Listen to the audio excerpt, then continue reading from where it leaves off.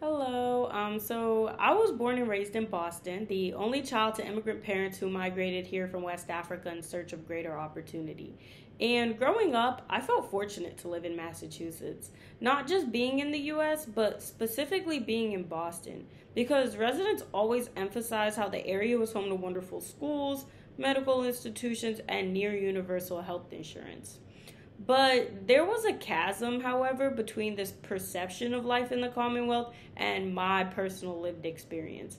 And for a while, I was very confused. But as I got older, I was able to learn more and see more. And I eventually learned about what disparities are.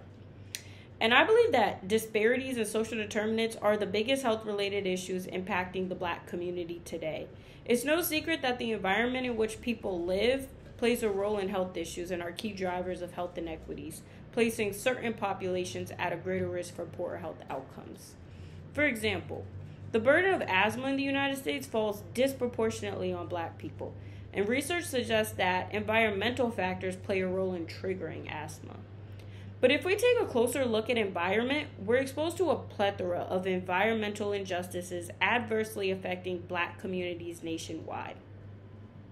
Black communities are exposed to higher proportions of air pollution, toxic waste, landfills, lead poisoning, and more, resulting in many health issues. We could take a look at Cancer Alley, the stretch of the Mississippi River between New Orleans and Baton Rouge.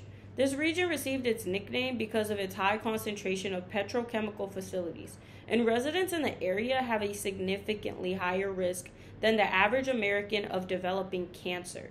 And those who live in the area are predominantly black. Miscarriages and other health issues are also commonly reported in the region.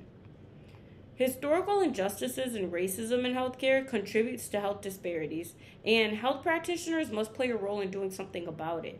It's critical we learn about social and economic conditions that may put some patients at a higher risk for having a health problem and collecting data to monitor and track this. Next, an intersectional approach to achieving health equity is necessary.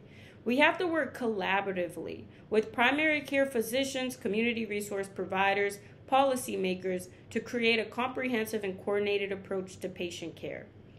All of this is why I'm pursuing a Master of Public Health degree, so I can learn public health concepts through the lens of disparities in access and be equipped with the expertise that I need to become a trusted leader to positively transform communities near and far, especially for the most vulnerable. Thank you again for this incredible opportunity.